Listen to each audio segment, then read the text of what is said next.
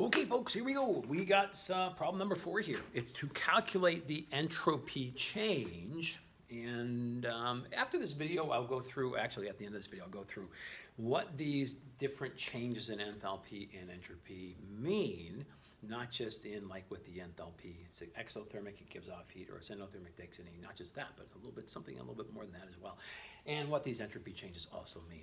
So, but before we do that, let's go ahead and solve this problem. How do I do entropy problems? The same way you do enthalpy problems. So that's fortunate because if you remember problem number 2, the enthalpy problem, it's the change in the enthalpy of a reaction was change in the products minus change in the heats of formation total of the products minus heat of formation total of the reactant. So we just subtracted those two. We do the same thing with entropy. Yeah, same thing. So same thing, except this time I'm not looking up delta H values. I'm looking up delta S values. Remember earlier, several videos ago, we said in the back of your chemistry book, you're going to have delta H, delta S, and delta G values. Look under the right column, find your delta S values, and those you're going to see are going to be a little bit different than your delta H's, but there are still values assigned for them, and we use those to do our calculations, just like delta H problems. All right, dive in. So the equation to calculate the change in entropy under standard conditions, it's the same basic equation as delta H. What we do is we take the sum of the products, sum of the S's, get that out of there, change. Sum of the S's of the standard products, we take the sum of the products, sum of the entropies of the products, and we subtract the sum of the entropies of the reactants.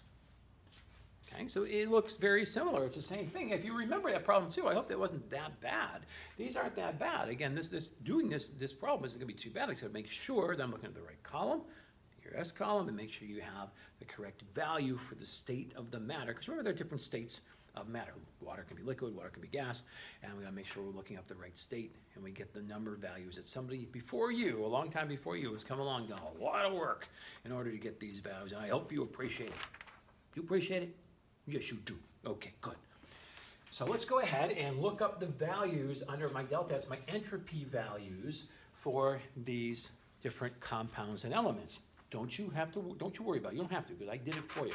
Okay? I'm here for you. Here for you. It's been a rough day. Okay, so I have those values already done out for you here. One thing I do want to point out that with these S values, the units for the S values are not in kilojoules per mole like they were with delta H. This time they're going to be in joules, K mole. So let's put that down, joules, K mole, which is, there's two things different. One, the amount of energy is not in kilojoules and joules, because entropy changes are much smaller. They're much smaller changes than the heats of reactions from delta H values, heats of reactions from the H formations. So these are much smaller changes, so we don't have a K in front of that J. I mean, we could, but we get a really, really small number. So they're not very big. Second thing is temperature has something to do with it. Temperature has something to do with it. So the temperature has something to do with entropy. You know that's true. You don't know you know, but you do know. And what I mean by that is when it comes to temperature, that is going to have something to do with entropy. Here's an example. H2O. H2O at room temperature is room temperature in here. If I get some water, okay, hang on, we'll get some water for you. There's some water, put it in the beaker, there it is, see it moving around, room temperature, it's liquid. Okay, liquid. If I were to take that outside on a cold winter day or put it in the freezer, it's going to freeze. And though that temperature is colder, and it makes it more organized. See, more organized means less entropic. So the temperature does have something to do with the entropy of a material. It can be solid, liquid, or gas. At different temperatures, it can be different phases. So that's why the temperature is involved in entropy, because we know that makes a difference in how much entropy that we have within a system. Okay, so that's the state of the matter. All right, so I look up these values, and I've already done that for you. So let's go ahead and put them in and get an answer for 5A. All right, so we've got some hydrogen gas and some copper oxide, solid copper oxide. It's going to form some copper, solid copper, and some water vapor, G. So not the liquid, so make sure you look up the right one. But again, I did it for you. All right, so let's go ahead, take the S value for copper. So I look up the S value for copper. Now some of you are probably saying right now, oh, the S value for copper is going to be 0, right? 0, just like with the enthalpy, it should be 0. Because it's an elemental copper, and we're talking, you know, room temperature here. It says 25 degrees. Going to be 0, right? No, wrong. 1, look on here. It says copper is 33.3, so it's not 0. What? Let's make sure this is balanced. It is a balanced reaction, and I remember I have to use the coefficients out in front. So the coefficient here is a 1, so I don't multiply that by anything. So just leave it as 33.3. So we'll get to how come it's not 0 like it was earlier. Just a minute. Then we add the water. The gas water value for the entropy, there it is, 188.7. 188.7. So we take the sum of the product's entropies and we subtract the sum of the reactant's entropies. H2, gas, you might be saying room temperature should be 0. No, it ain't. It ain't 0. Oh, I hate chemistry. You hate it. Why not? All right. The hydrogen here is 131. And I'm going to add to it. So remember, this is the sum. We're taking the sum of the products minus the sum of the reactants. The copper oxide is 43.5.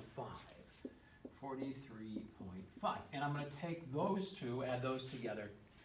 Take these two, add these together, subtract them, get an answer. Okay, so before we explain why these aren't 0 and maybe some of the numbers and how they might hopefully make sense to you, let's go ahead and get this answer and crank this out. So if I do the math on this, you got 33.3, 188, 131 plus 170. So I'm a bigger number minus a smaller number. I should have a positive entropy on this. And I should get a positive entropy. And if you do this out, you should get, check it, do it. You should get 47.5. 47.5 joules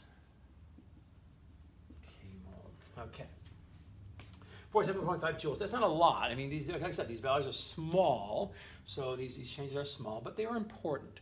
And let's take a look at some of these numbers and why we get these numbers, what we're getting. How come we don't get zeros for each one? Where are we here? That was U, and the copper was U. How come we don't have zeros for those like we do at the enthalpy changes when we have the basic elemental state at room temperature? Reason is because entropy has something to do with motion. Things can move, groove, shake, and bake. Like in gases, more motion, there's less organization. The only time you'll ever get zero motion, 0, bupkis, nil, zilch, nada, nothing. Motion is at absolute 0. Review absolute 0 real quick. Absolute 0 is where, well, the definition of it, there's no molecular motion. So cold that everything, oh, nothing moves.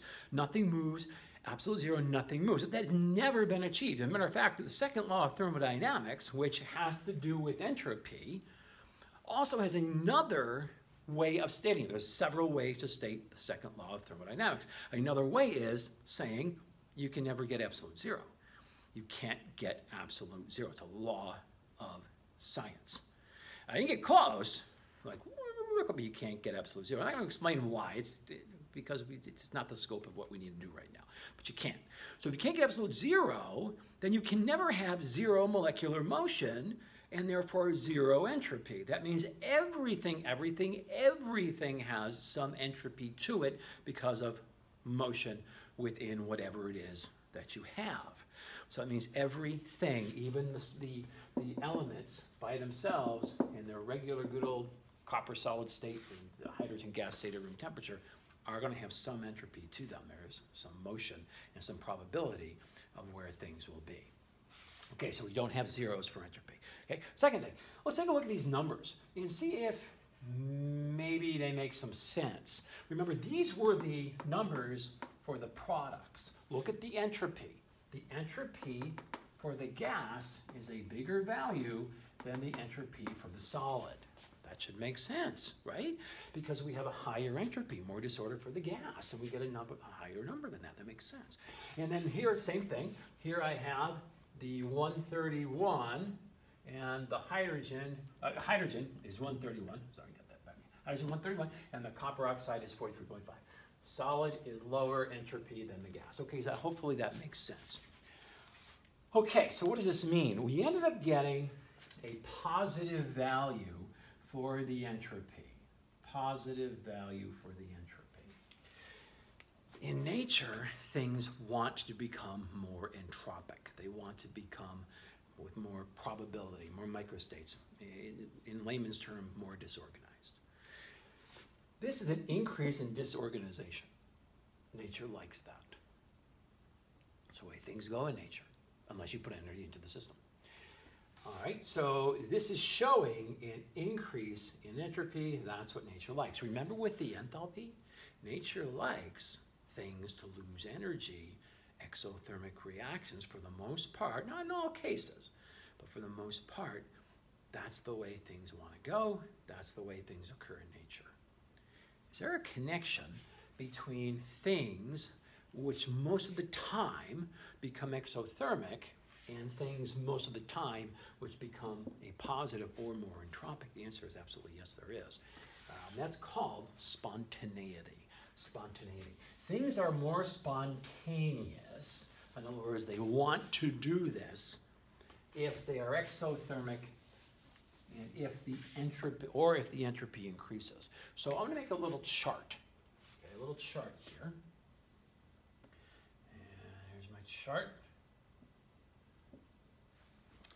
Here's my delta H, change in enthalpy, heat content, the heat of the reaction kind of stuff. And here is my delta S for a reaction. And here I'm going to put the words S, or I'll put the SP for, it's short for spontaneous, and I'll put NON, non-SP, spontaneous. Spontaneous, non-spontaneous. Again, what does spontaneous mean? Spontaneous means that it's going to happen. It's going to do this thing. It's going to, if you take methane and oxygen and you allow them to combust, you're going to get this reaction out of that's a spontaneous reaction. So we know it's spontaneous because it's exothermic. Now, not everything that's spontaneous in life is exothermic, but the vast majority of things that are exothermic are spontaneous. It's the way the reaction wants to go. And remember those K values? Those K values give us an idea of the way things want to go. Large K values, the reaction wants to go that way. Small K values, the reaction doesn't want to go that way. It wants to go the other way. And that has something to do with spontaneity too, which we will get into in the next subunit called Gibbs free energy. Does have something to do with K values. But for now, we know that reactions, sometimes they do want to go the way we write them, and sometimes they don't. So here's what we need to know. That something which is spontaneous, that means the reaction wants to go the way it's written. Delta H, if it's a negative, exothermic, that is usually the case. Usually the case is when a delta H is positive, it's non-spontaneous, then it usually doesn't want to go that way. Not always, but usually doesn't want to go in the way it's written. When it comes to entropy, this is going to be the opposite. It goes with entropy. Nature wants to increase entropy. So spontaneous reactions will increase entropy, increase your disorder. And that is a positive for spontaneity and a negative if the entropy goes down, or in other words, a reaction causes more order. That is usually not the way nature likes it. Not always, but usually not the way nature likes it. All right, so that would become a negative for the non-spontaneous. You would lose entropy. We gain order, which is weird. You got to think about that. Lose entropy, gain order. Nature doesn't usually go that way. Okay, it doesn't usually go that way. So I'm going to add to this chart in the next section when we talk about delta G's. But for now, okay, you might want to jot that down somewhere. All right, and go ahead. Did you get it jotted? Only if you didn't, I'm going to erase this. You can backtrack. Right? So that shows a little bit of organization to our enthalpy and entropy, which we've been talking about. It gives us an idea of which way the reaction wants to go. If a reaction is written in a particular direction and I get this result with entropy or with enthalpy, I'll know whether or not that's the reaction, usually the reaction's direction that it will want to go or not. Let's see. babbling on about that one. Oh, okay. Wow, we're 15 minutes in this video already. We're get going. 5B. 5B. You try this one. Try it on your own.